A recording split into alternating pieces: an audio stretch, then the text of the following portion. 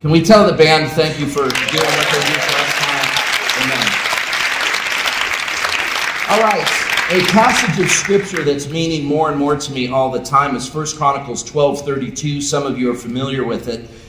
It's a passage that describes the sons of Issachar, this great tribe of ancient Judah. The sons of Issachar, it says that they understood the times and they knew what Israel had to do. And beloved, between COVID-19, the current Russian invasion of Ukraine, and the teaching of the scripture regarding the end times that we're living in, the church better understand the times and know what to do about it. I'm afraid that we, like ostriches, have our heads in the sand instead of being like doves filled with the Holy Spirit and advancing the kingdom of God. That's where we've got to be. We've got to understand the times and know what to do. So tonight, I'm going to give a much needed big picture. Turn to your neighbor and say, big picture. This is big picture stuff. I'm going to give you an overview of what's happening in the world today and how it's going to lead into what happens in the world tomorrow. Now, not just tomorrow, I'm talking about the future. But we're going to take a big picture look. Here you go. This is going to be broken up into 3 sections, and I want to give you advance warning. The first section is the longest one, so if you're going, oh my gosh, we've got 2 more after we got done with that, you'll be okay, I promise. Plus, I have an event to get to. 3 sections. We're going to talk about end times conditions. End times conditions. We're going to talk about end times countries.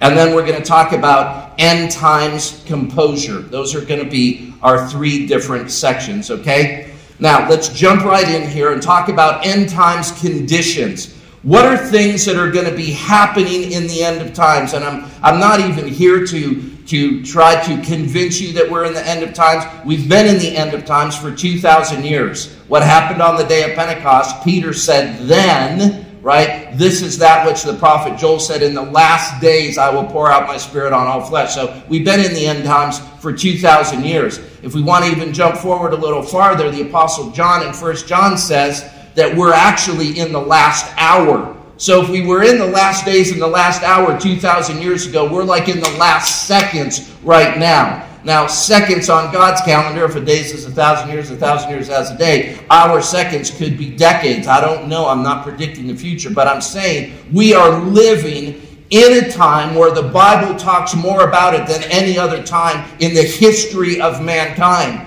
We live in a very exciting, very sobering time, and the church, again, has to understand it, and we've got to know what to do. So here you go. The end times conditions. The world, beloved, is heading toward globalism. You may have heard the word globalism or globalization. Globalism. Here's what globalism is. It is the attitude or policy of placing the interests of the entire world above those of individual nations. Now, if you just read that at face value, doesn't that sound nice? Doesn't that just sound like a kumbaya moment where we're just going to put the needs of the world above and beyond the needs of an individual nation? We're all going to hold hands and sing the old Coca-Cola song, whatever that was. I just want to teach the world to sing. See, only old people laughed at that. You just gave yourself away. But it just has this feeling of globalism. Why can't we all just get along and hold hands and drink Coke and sing songs and just, make sure that we are all sharing and all on the same level and all that kind of stuff? But I'm telling you, friends, the globalism that this world is running toward is beyond dangerous and detrimental. We have to understand that about our times. Now, if you pay attention to any of this stuff, you should see it being played out like right in front of you. It's on full display. Nobody's hiding these things. The globalists around the world are making much of their plan. This isn't even in secret boardrooms anymore, filled with thick cigar smoke. This is like all over the internet if you'll just know to look for it and where to look for it, okay? So, the Great Reset of the World Economic Forum. The Great Reset of the World Economic Forum. Okay, you can go to their website, weforum.org, if you want to understand some more. I want you to see who's in charge of the World Economic Forum. It's a guy by the name of Klaus Schwab. He's a German man well into his 80s now. He started it in 1971. Do we have a picture of Mr. Schwab that we could throw up there? Can you see? Oh, there he is. Yeah. I want you to notice what's there behind him. Committed to improving the state of the world. Now, isn't that wonderful? Doesn't that sound great? Except when you're talking about godless atheists who have a godless atheistic plan. Right. See, but if we just label it something sweet and soft and teach the world the same, then it's, it just makes it more palatable for everybody. But it's not palatable, friends. It's something that we need to understand that's going on out there. I found this interesting. Klaus Schwab the World Economic Forum has taken advantage of COVID-19. At least they've taken advantage, and maybe they've even contributed to the spreading of it. But what's our next Klaus Schwab quote and picture? He said, "The pandemic represents a rare but narrow window of opportunity to reflect, reimagine, and reset our world. The World Economic Forum is fully taking advantage of what's been shoved down our throats for the last 2 years to implement their satanic plot and plan for the entire globe." Okay? Right. We've got to wake up to this and understand this stuff. Yep. This global reset, if you will, or Great Reset as it's been called by them, will lead to things such as the global digital identity. Now, if you've read the book of Revelation and you understand about the mark on your hand or your forehead or whatever, you might go, "Oh, Steve, is that what you're talking about?" Maybe. But something like this. Something like this. Global digital identity. Get a load of this, friends. They're pushing for an ID that encompasses all of your personal, medical, financial, social, and telecommunication footprint. In other words, it gives the globalists the opportunity to know every single thing about every single thing that you do. And see, this is presented in a way that this is going to be better for all of us because we just want to improve the world that we're living in. And so let's just know everything because, if you ever got really sick or something or you were somewhere, and so let's just make sure that we are able to immediately identify these things about who you are and what's wrong with you and how we can help you. Because that's what this is about. We just want to help everybody, and let's move into the digital world and make sure that we can help everybody as easily and as quickly as possible. So global digital identity is one of the things that's out there right now that's going to be being pushed.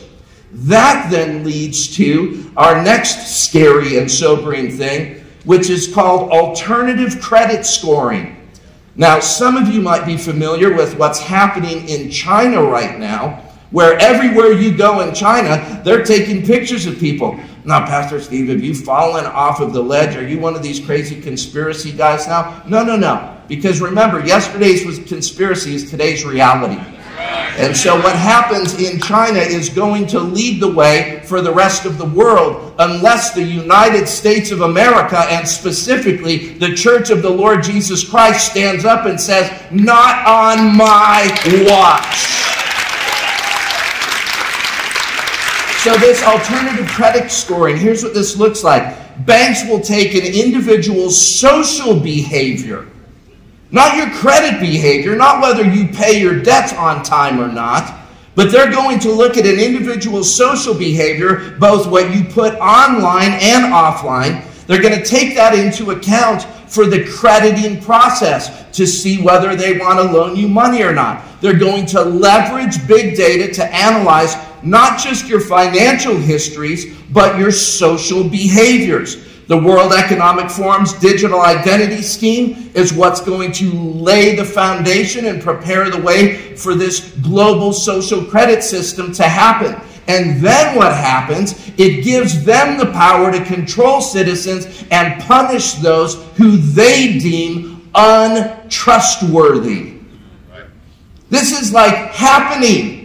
It's being planned. It's being talked about. This isn't conspiracy stuff. You just go to their website and look at their books and understand what they're talking about in Davos, Switzerland when they have their yearly meeting. Right. See, here's the thing, and I've fought this for the last 28 years of living in Middle Tennessee. I love where we live. It's wonderful. It's prosperous. It's a fantastic place to raise our families. But I'm telling you, friends, it lulls us to sleep.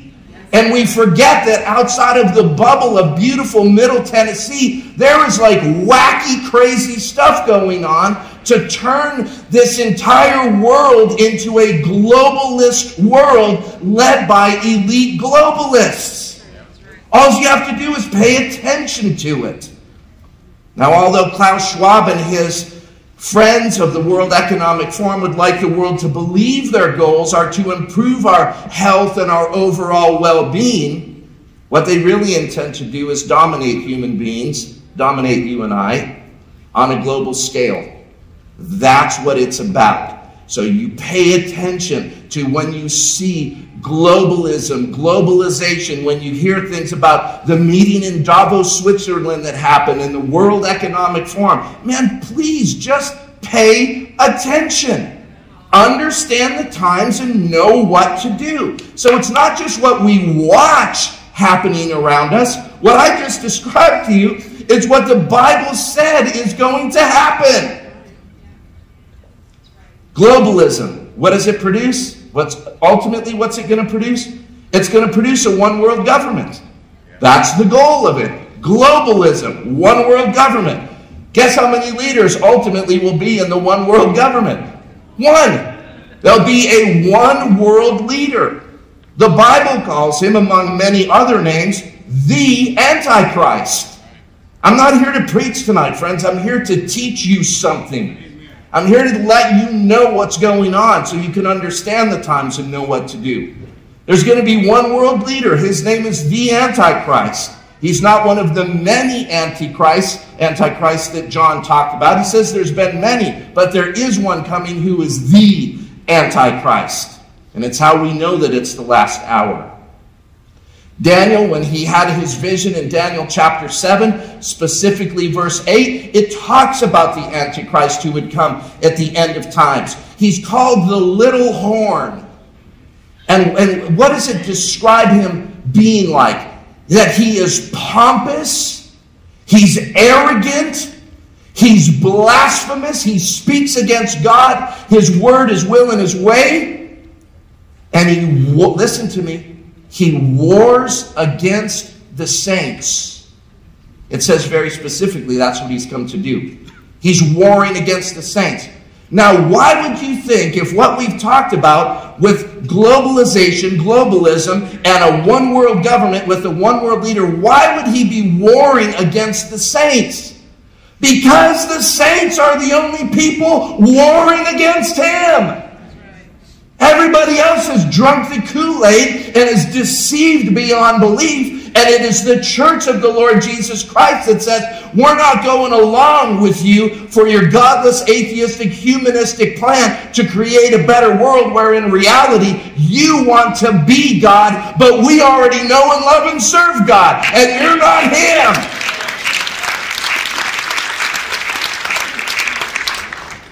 God finally destroys them. Hallelujah to Jesus. In the New Testament, Revelation chapter 13, verse 1 through 8, it describes this Antichrist leader again. And what does it say about him here? It says that the whole world is going to marvel about him. And uniquely, 3 times just in Revelation chapter 13, it says these interesting words, that he had a mortal wound upon his head that was healed. What's up with that? Ty, why would it say that 3 different times in one chapter? I can tell you what most people think about it. It's going to be a deception to try to prove that he was resurrected from the dead. And he's going to pretend to fulfill the prophecies of the resurrection of Jesus himself. Everybody marvels at him. He's got a mortal wound to his head that was healed. It says that he's invincible. Everybody looks at this last days leader and says, what about him? Who can make war with the beast? Another one of his names. He seems invincible. Everybody follows him. He has all authority over every nation, over every tribe. Everybody will worship him and worship the image that's made for him. One world government with a one world leader. What's next on the list in globalization and globalism? A one world religion. Anybody want to guess how many leaders there are of the one world religion? One. What's his name? His name is the false prophet. He is recorded in the second half of Revelation chapter 13, verses 11 through 18. And what does it say? He causes everybody to worship the beast. But he also operates in such supernatural power that he calls down thunder and lightning and fire from heaven. And he's filled with signs and lying wonders, deceptive wonders, to try to convince people that they have the power of God himself. It says that he goes on and deceives. He creates an idol of the first beast. And that then this one religious leader is going to come and he's going to put a mark on people either on their right hand or on their forehead. We know of this. Many of us do. It says that you will not be able to buy or sell unless you show your vaccination card. I'm sorry, not that. You cannot buy or sell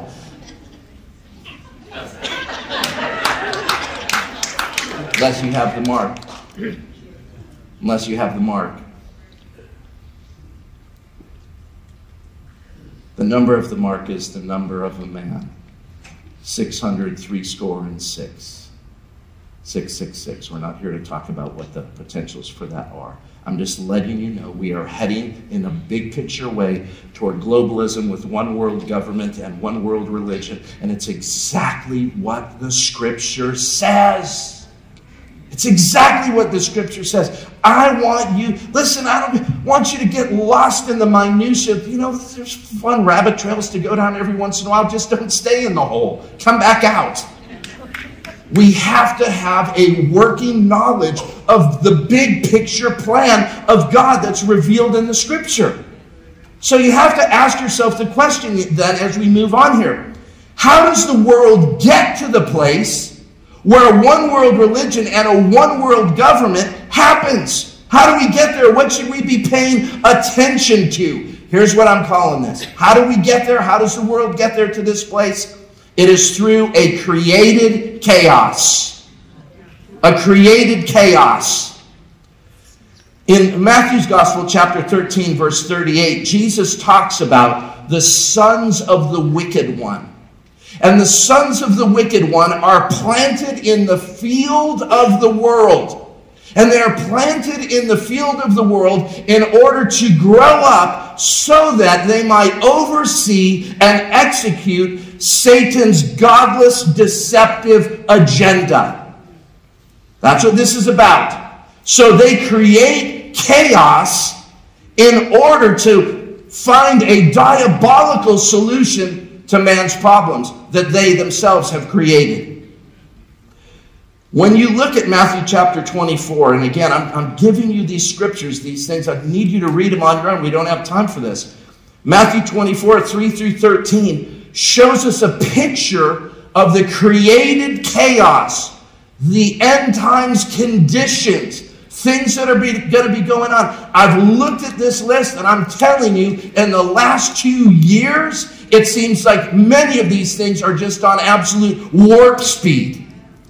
The first thing that Jesus talks about, a condition of the end times, is deception. Deception. It's the defining characteristic of end times theology. Jesus talks more about deception happening in the last days than any other topic. It's the most repeated. Listen to what Paul says, 2 Thessalonians chapter 2, verses 9 through 12. Paul writes and says, the coming of the lawless one, the Antichrist, is according to the working of Satan with all power signs and lying wonders, and with all unrighteous what? Deception among those who perish. Why? Because they did not receive the love of the truth, that they might be saved. And for this reason, God will send them a strong delusion, that they should believe the lie, and that they all may be condemned who do not believe the truth, but have pleasure in unrighteousness. What happens here? Mankind says, we don't want anything to do with God, and they say it so long that they suppress the truth, Paul says in Romans, in unrighteousness. And finally, God says, all right, you don't want the truth, you don't have the truth anymore. And now what's going to happen is God says, I'm going to send you strong delusion that will even keep you from being able to receive the truth.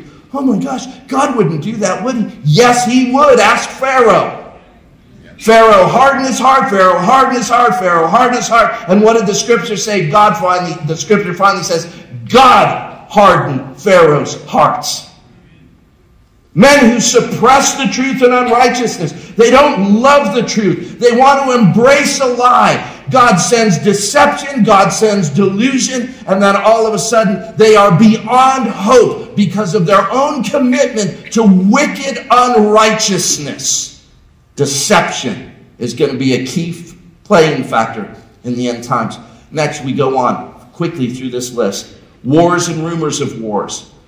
I used to read this years ago before COVID and think, yeah, okay, wars and rumors of wars, that makes sense. But when I started thinking about it, created chaos, I thought, you know what? Wars and rumors of wars do a Jim Dandy way of creating international instability. And if we can have international instability, it just helps to usher in one world government and one world religion. Next, it says, most of our translations say nation shall rise against nation. That's not a good translation. The word in the Greek is ethnos, ethnicities. He's talking about races. He's talking about races being against one another. What is that going to do? Create distrust. We've seen that over the last couple of years like crazy. What is the media doing constantly? What are godless people doing constantly? Trying to pit us against one another? Critical race theory. I'm going to do a whole thing on this at some point. But critical race theory. It is so diabolical. It is so unbiblical to the core, where we now have to fight against, listen to me, kindergartners, white kindergartners being taught that they're evil because of the color of their skin. Are you aware that that's happening in the world today? Yeah. Are you aware that somebody's got to stand up and say, I'm sorry, that's wrong. That's hateful. That itself is racist. That's not going to get us anywhere but creating distrust amongst each other.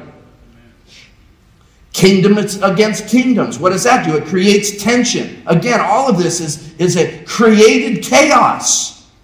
Rulers of nations warring against one another, playing games with people's lives like they're nothing. Famines. You go, well, Steve, famines, that's a natural thing. No, famines are not just natural. Famines are man-made, beloved. Let me tell you 3 things that creates famine. Corruption in government, mismanagement of resources, and instability in a nation. Those 3 things will create famine as much as anything else. Right now in the world today, as we sit here tonight in a wonderful air-conditioned, well, not too comfortable chair, but as we sit here tonight, listen to me. Northeast Nigeria, southern Sudan, where I've been twice and have many friends there. Somalia, Yemen, eastern Syria, where I've been. Burkina Faso and Tigray in northern Ethiopia, all right now are on the verge of famine. Why? Not because of lack of rain, but because of instability and corruption and mismanagement of resources. Pestilences. Anybody know anything about pestilences? Last couple years, I remember sitting in Israel when the word first broke. We were one of the last planes out of Israel when the pandemic started and the pestilence of this thing called COVID-19 was going to hit the world. I remember talking to my friend who's in the Israeli government, and he said, Steve, what do you think about this? And I knew in my knower, he said, you think this is out of the wet markets in China? Do you think it's in from those wet markets? And I said, no, I don't. I believe it's going to come out that it was 100% man-made. It came out of the Wuhan lab. And sure enough, although most people aren't admitting it, plenty of people know that to be a fact. Pestilences. I heard somebody tell me the other day, this blew my mind. You want to know what power looks like in the United States of America? Here's what power looks like, Larry. Power is an unelected official who's 80 years old, listen to me, telling people how to breathe. That's power. Now listen, my heart goes out. I've got friends that went to heaven as a result of COVID. I'm not belittling any of that, but I'm just saying, you watch and see. COVID-19 was nothing more than a primer to see what they would get the rest of us to admit to.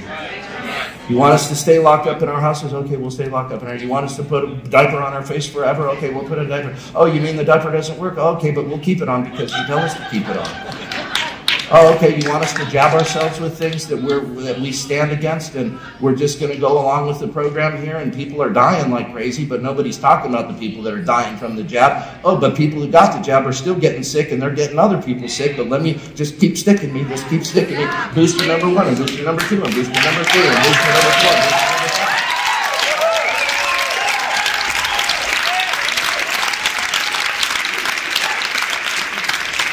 Pestilences, earthquakes. Now, earthquakes, you can't create an earthquake. I guess if you blow up a big enough bomb, you could. But you can sure capitalize on earthquakes. Mankind can. Tribulation, Jesus said. It's going to create martyrdom, hatred, and persecution. Jesus talked about it clearly in Matthew 24. He said, because of these things, many are going to be offended. What it means is the world has gone so crazy and is so mad, and we're so fed up. And listen to me, church, where is God in all of this? I'm so offended by God's lack of activity, or apparent lack of activity in our circumstances, that my faith is offended. You remember when John the Baptist was in prison, what happened? He sent his blokes to ask Jesus, are you the coming one, or should I look for another? Because I'm in stinking prison right now because of you, and are you going to come through for me or not? Jesus said, you go back and tell John. The blind see, and the deaf hear, and the lame walk. Oh, and by the way, blessed are you who's not offended because of me. Right. Offenses in the last days, offended with one another and offended with God. How many people have been offended by someone or something you said just over COVID?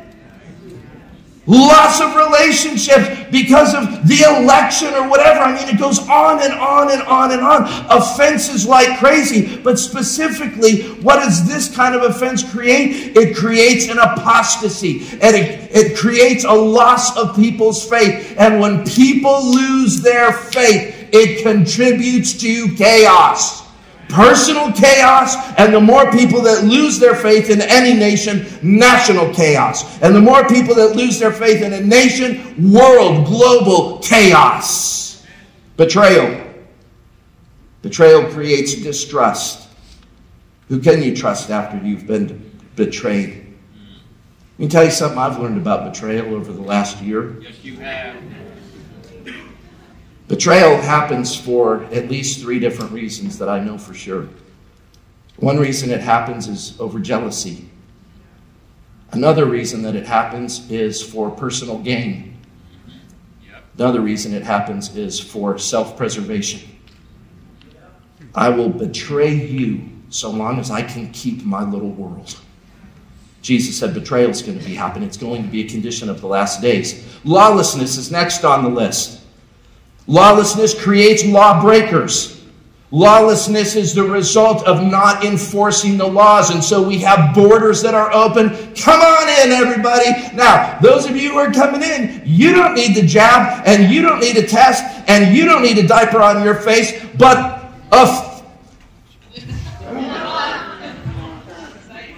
real live citizens, they sure do.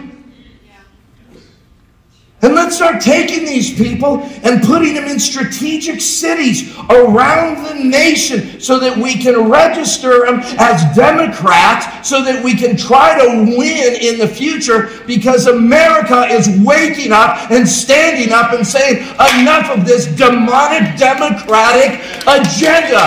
No more.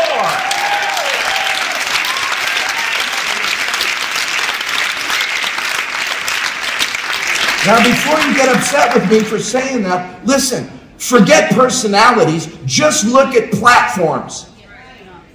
Just look at platforms. Well, I think both platforms, have some things that are wrong. Listen to me, this isn't about the number of things one has wrong over the other. It is about the weight of things that are wrong with one more than the other. Those balances, that scale is so tipped in one direction about things that God hates. Why in the world would we support that kind of platform or agenda? God forbid that we do it any longer. Finally, Jesus said that love grows cold. It's going to be a sign of the time, because lawlessness will abound. The love of many will grow cold. When love grows cold, it creates hopelessness, again, which contributes to chaos. A loss of love for God and a loss of love for man. When that happens, beloved, beware, because this world is going in a bad direction. So the created chaos, here's what it does. It leads to the need for a godless, satanically inspired political and religious system to emerge from the sea of humanity to improve the world's condition. That's how this works. So those are end times conditions. One world government, one world leader, one world religion, one world false prophet. The conditions specifically of Matthew 24, man, look around. Just long enough to educate yourself and be aware of what's happening, please. So there's a general overview. We need to understand these things. Jesus told us in advance so we wouldn't get caught off guard. Now I want to get a little more specific. I told you the first section was the longest. Can I get an amen? Amen. I told you I have to hurry up and leave. Can I get another amen? Let me get a little more specific with you. An astounding portion of Scripture that is being talked about a lot lately that details an end times geopolitical alliance between several countries that are in today's headlines. So let me talk to you about end time countries. Ezekiel chapter 38. Anybody guess I was going to go there tonight? Ezekiel 38, and really it goes into Ezekiel chapter 39. 2,600 years ago, 600 years before Christ, the prophet Ezekiel sees things, and God reveals things to him about the latter times, or the end of days. And so in Ezekiel chapter 38, the prophet starts talking about a man by the name of Gog, G-O-G, which many people believe will be the Antichrist. Gog is from the land of Magog. Magog includes the ancient tribal territory. We've got lines around nations these days that they weren't lined like that hundreds and thousands of years ago. So we have to go back in history and look and see where these tribes functioned and lived and operated from. This land of Magog, Rosh, Meshech, and Tubal. It is Russia, Ukraine, Turkey. These are known as the ancient Scythian peoples. They came from the north and the east of the Black and the Caspian Seas. All of the other Stan countries from Central Asia all the way over to China. So we're talking about a huge swath of people from the far north. The scripture goes on in Ezekiel 38 and talks about ancient Persia, which today we call Iran. Ancient Ethiopia, which geographically today we call Sudan, not southern Sudan or South Sudan, but Sudan in the north. Ancient Libya, It's northern Africa, all across the northern tip of Africa, but it excludes Egypt in this list. Gomer and Togarmah is eastern Turkey, all the way over to Azerbaijan. And so, friends, when we look at this geopolitical alliance that is going to come together in the last days, we have to keep our eyes on what Russia, Turkey, Iran, Sudan, Libya, and the surrounding countries are up to. We can't just look at this and go, oh gosh, look at what Russia's doing in the Ukraine, and oh my gosh, that's horrible, and this is horrible. I'm not making light of it at all. Innocent people are dying right now. Why? Because Russia's hungry and Washington is weak. That's why. So the question comes up, is today's war between Russia and the Ukraine the war of Ezekiel 38 and 39? Could it lead to the war of Ezekiel 38 and 39? Listen, we don't know, and anybody who tells you that they do know doesn't. Could it be? Sure, it could be. But because I want you to understand the big picture of things, I want you to understand that that war of Ezekiel 38 and 39 with those countries is coming, and we need to know about it. We need to pay attention to it. We understand the big picture. These things are going to be happening. In the fall, September specifically, of 2014, I was having a conversation here in Cool Springs with a very, very influential senator. And this was when the whole ISIS thing was really becoming public, and they were trying to figure out what to do. And I asked him, I said, hey, what kind of briefings are you getting on these people? Because like what they're doing is religious and spiritual in nature. Like this isn't political. ISIS isn't political. ISIS is religious. It's spiritual in nature. He looked at me and he said, nothing. We get nothing on who these people are and what motivates them from their religion to do what they're doing. This week, just a few days ago, I was in Washington, D.C. with some congressmen, and I said, guys, I got a question for you. What do you know about Ezekiel 38 and 39? What do you know about the end times? What do you know about Russia and the geopolitical alliances of the end days? What do you know about that? And they said, we don't know anything about that. And I said, well, I'll tell you what.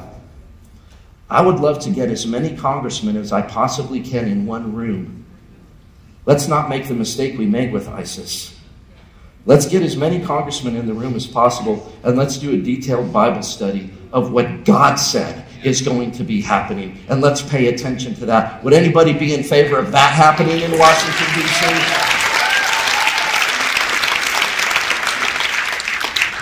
All right, end times condition, end time countries, and now end time composure. Because we need some composure, beloved. In Luke's Gospel, chapter 21, verse 19, when he's talking about all of these things happening in the end times, he says these 6 powerful words. By your patience, possess your souls. When you see all of these things happening in the world, by your patience, possess your souls. It just means be composed. It means don't freak out when you see these things happening. Don't lose your faith. Don't start hating people. Don't start betraying people. Don't let your love grow cold. Endure to the end so that you can be saved. By patience, possess your soul. Don't have it come apart. Jesus said, behold, I've told you these things in advance before they've happened, so that we really can know and understand whether we get all of it or not. We get this. He's on the throne. He's not surprised, and he's coming back. Amen. So we live with composure. Luke 19:13. Next, what do? He said, you need to do business. It means to occupy until I come. It means, God forbid, that the church make the same mistakes that so many made in the 70s and early 80s. Well, Jesus is coming back in 1988. And you know, that's 40 years after Israel became a nation in 1948. And a generation is 40 years. And so that means Jesus is coming back in 88. So let's just put on our rapture shoes and get our rapture position ready and get ready to go. To hell with the lost world. Who cares about them? Run the credit card bills up. No need to go to college or send my kids to college. Jesus is coming back. 1988. I remember the guy that wrote the book, 88 Reasons Why Jesus is Coming in 1988. You remember that, Larry? Remember what book he wrote in 89? 89 Reasons Why Jesus is Coming Back in 89. And the 89th reason was because he didn't come back in 88. Do business, occupy, Jesus said, until I come. Don't just look at all these things and say, oh, who cares? It doesn't matter. I don't need to do anything. And God's will is just being worked out. So I'm just going to eat, drink, and be merry. God forbid. We've got to be about our Father's business. We've got to be salt and light. You've got to get involved. Do something. I've only got a few ideas that you could do. Good night. Run for the school board and get that crap they're jamming down our kids' throats out. Somebody run for the school board. Somebody run for Congress. Somebody run for Senate. Somebody run for president. Somebody do something. Improve your marriage. Improve your parenting. Start downloading gospel into your kids and your grandkids. Act like you care. Act like this thing has eternal consequences. And get engaged. Turn the TV off and pray. Read your Bible. Share your faith. Act like this thing matters.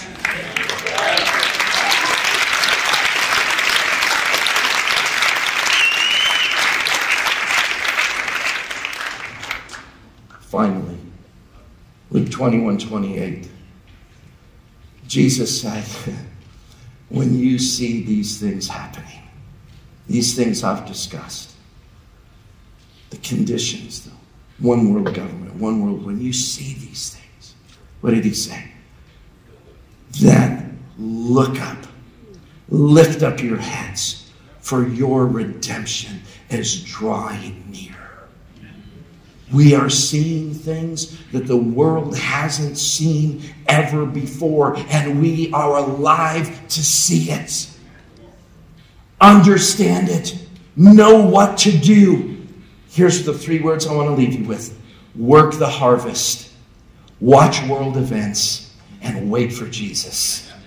This is a really good balance of things. Work the harvest, man. Get engaged. Start sharing your faith. I just want to tell you little things to give you some ideas. One of the things Sarah and I have been doing now for years, you know how easy it is to tell your waiter or your waitress, hey, we're getting ready to pray over our meal. And I love, you got to joke with them a little because they get freaked out sometimes. You have to say, now, listen, we're getting ready to pray right now, and you only get one thing. Not 2, one thing. You just give me one thing that we could pray for you about. I've never been turned down, and I've watched tears fill waiters and waitresses' eyes and have them look at you and say, oh my gosh. I was walking through TSA in Dallas last week, and through crazy circumstances, I ended up in front of this precious woman. At the exact same time, I was getting ready to say to her, because I felt prompted of the Spirit, hey, how can I pray for you? She said something else to me, and we overlapped each other. I wanted to make sure that she heard what I said, so I asked her again. She looked at me, y'all, like she had been hit by a frying pan. And she said, why are you asking me this? I said, well, I'm asking you, how can I pray for you today? I want to pray for you. She said, you need to pray for strength for my family. I said, all right, sis, we'll do it. Went through the metal detector 2 different times, random beep, beep, beep, beep thing, and finally went over here to get my roller. And I turned around after getting my roller. She's standing straight behind me. She left her TSA pre-check station and came and was standing right behind me. She goes, you rocked me. I want to know why you asked me that. I said, here's why. I felt the nudge of the Holy Spirit say, this girl needs prayer. I said, that's what, you know what that's like. She goes, I didn't feel any nudge. I said, I know, I felt it for you. And she was just flabbergasted, and she's just like, oh my gosh, I don't even know what to say to this. That easy. I'm not even telling you that you need to feel a nudge. Just do it because it's right. And watch and see how God will start using you in people's lives, man. This is what it's going to take. Let's just be faithful in little things. And just see if God won't make us ruler over much, if he won't entrust us with greater opportunities. Work the harvest, watch world events, and wait for Jesus. That's my message for us all tonight. Amen. I'm so glad you all came. I hope you are. This will get posted. You can share it with your friends. Please share it with your friends. Pay attention, y'all. Pay attention.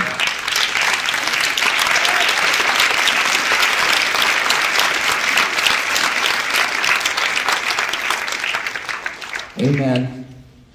I'm going to get my tux on. If you hang around for about 10 minutes, you can see me looking like a penguin in about 10 minutes. God bless you all. Thank you for coming tonight. We love you. Thank you.